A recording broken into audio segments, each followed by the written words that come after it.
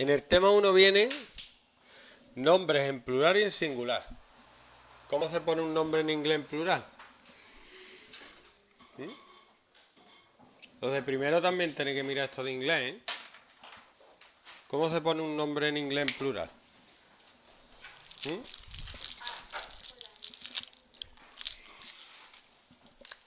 Principio se le añade ese. No debería haber ningún problema con esto.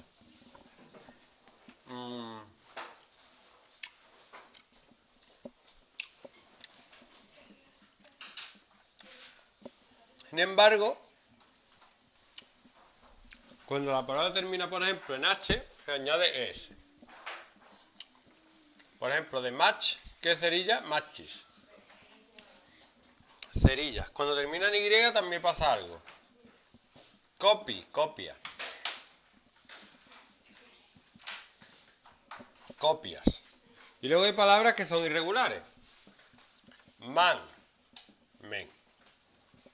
Tooth, diente. Tida. Tida, dientes. Tida. ¿Alguna palabra irregular más que os acordéis? Woman, women, ¿qué más? ¿Palabras en inglés? Sí, que en plural sean irregulares. Nada, ¿no?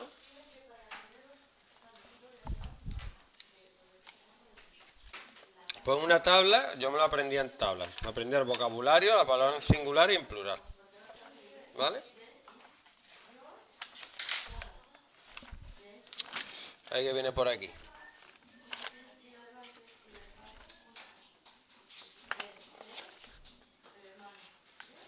No hay por aquí. Bueno.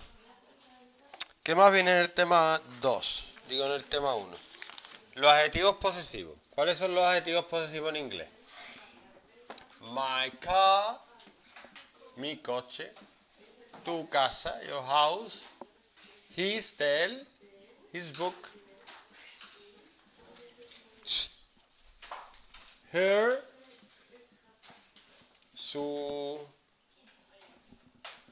perro, its, su, de él, tail, la cola del perro, our, nuestra, team, nuestro equipo, your, vuestro, your stadium, vuestro estadio, y their, de ellos, su pelota, de ellos, ¿vale?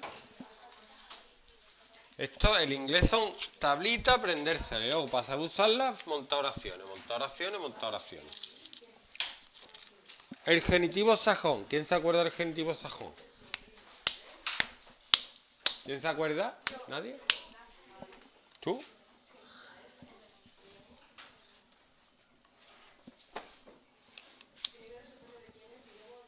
Genitivo sajón era que si yo voy a decir la cola del perro, no digo the tail of the dog. No. En inglés se pone primero de qué estoy hablando. Estoy hablando del perro.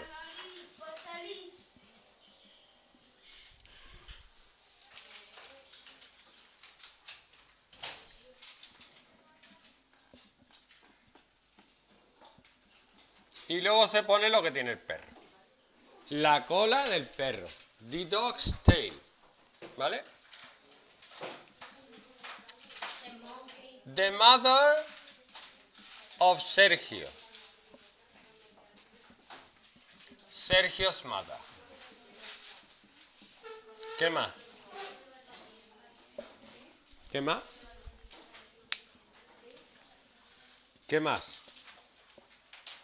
O sí que. Ahora tiene que hacer un nombre en plural. Que termine en S.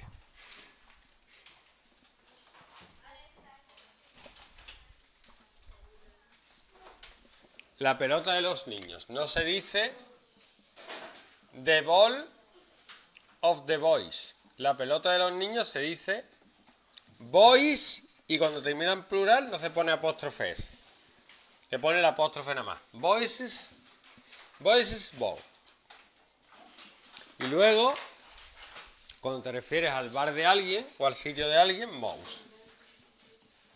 Esto es el bar de Mou. No hace falta poner Mouse Bar. Por ejemplo, a la academia le podéis llamar José Luis.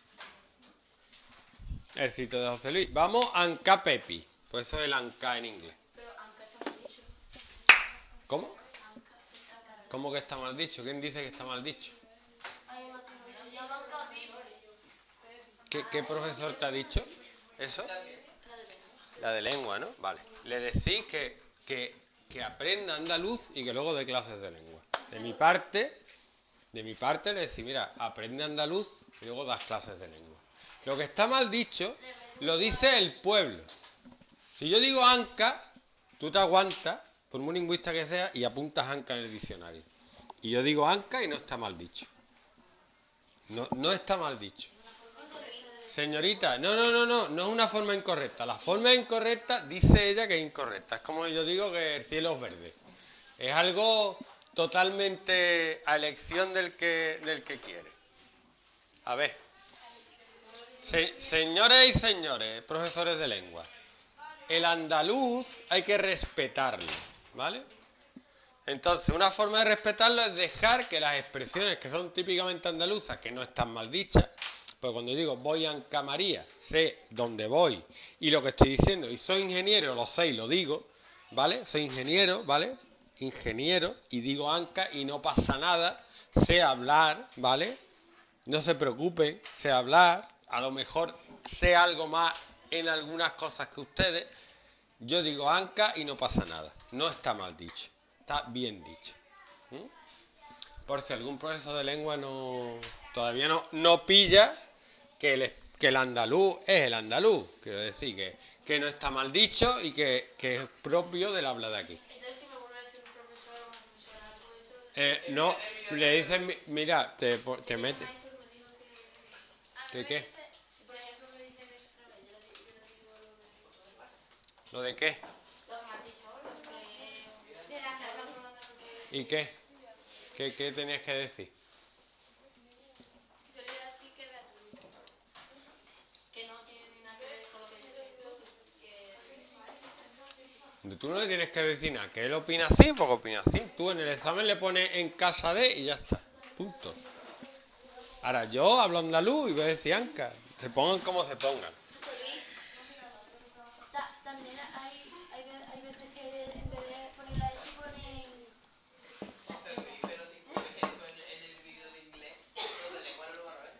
Bueno, yo voy a poner el andaluz se respeta. El verbo to be, el verbo has got, que te lo tienes que saber. I am, you are, he is. ¿Te lo sabes o no? En negativa, I'm not. Esto te tiene que aprender la tabla. You aren't. Y le das la vuelta.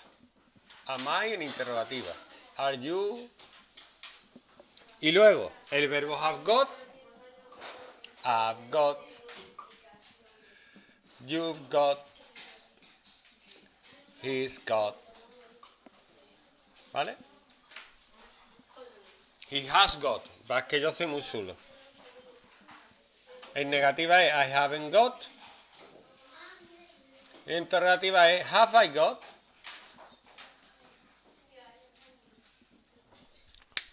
Y punto pelota.